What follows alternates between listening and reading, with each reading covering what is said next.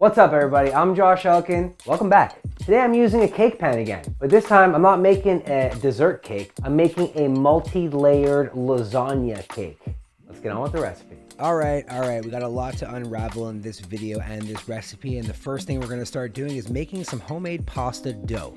It's super simple. I've made it many times before, and if you've never made it, it's very, very easy. All it takes is a little bit of flour, some salt, egg, and a little bit of olive oil. Once that's done, wrap it with some saran wrap and let it just chill so that the gluten can form and the dough can get strong. Now it's on to making the bolognese sauce. Now this is a little bit different than the bolognese I've made in the past. I'm omitting the spiciness and not putting in Calabrian chili paste. But the start to make this sauce is using a little trifecta action mirepoix, using some carrots, celery, and onion as the flavor base. Now to the bottom of this stock pan, I'm gonna add a little drizzle of olive oil and start sauteing our vegetables. At that point, I'm gonna add our meat, and in this case, I'm using 80-20 ground beef and a little bit of spicy Italian sausage. There is one commonality between most bolognese recipes that exist, and that's using some red wine, but also using a little bit of milk, which upon my research felt like it was a little weird, but actually it adds a lot of richness and deepens the flavor inside this pot. Once it's all mixed together, add a little bit of tomato paste for some thickness and some tomato sauce or crushed up tomatoes. Hit it with some Italian seasoning or some oregano, basil, marjoram, and thyme, and then let that just simmer and let those flavors get real acquainted. And now back to the pasta, and I'm using a pasta attachment for my stand mixer. I'm trying to get these to 1/8 of an inch in thickness, but I'm also trying to get enough noodles to cover the surface area of the spring-form cake pan, which is why you see me cutting these down to size. If you're rolling these out by hand, you might be able to get away with one noodle per surface area, but in this case, I think it's around 2 to 3 sheets of pasta per layer. If you have a pasta dryer, throw those on that, or you could just layer it in between sheets of parchment paper. Then bring a large pot of salted water to a boil and cook the noodles for about 2 minutes. We're not trying to cook them fully because they are going inside the oven. Then just set them aside and onto the bechamel. I got some butter and flour inside this pot.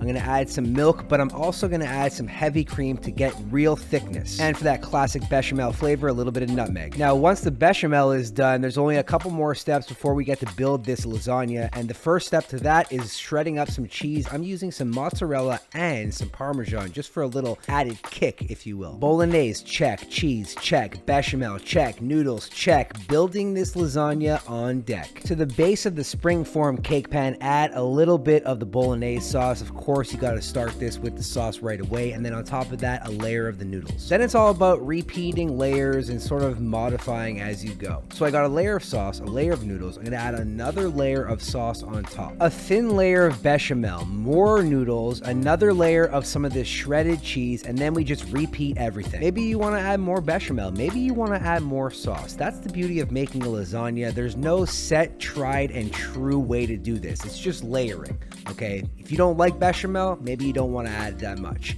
If you want more cheese, that's on you. The key to this cake and my lasagna is I'm adding fresh mozzarella on top. Now you could add big pieces, small pieces. The key is to cover the entire surface. Then, before putting it in the oven, cover it in some aluminum foil. To accompany this lasagna cake, I'm making some cheesy garlic bread. I'm using some room temperature butter, a little bit of chopped up parsley, and some minced garlic. I'm also using the small side of a box grater or a microplane to finely grate Parmesan cheese. The key to this cheesy garlic bread is using the room temperature butter. Now you could melt the butter and then sort of add it to the piece of bread, but if you use room temperature butter, that will mix with all the other ingredients and create a paste. Then you could take that paste and you could spread it over the piece of bread, then add it to the oven.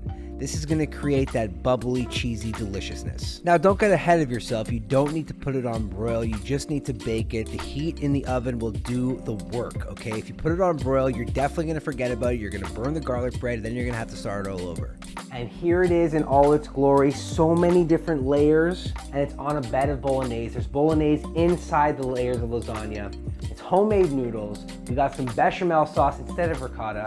And if you've never tried bechamel in place of ricotta, then you need to, because it is a game changer. Let's crack into this and see what's up for real.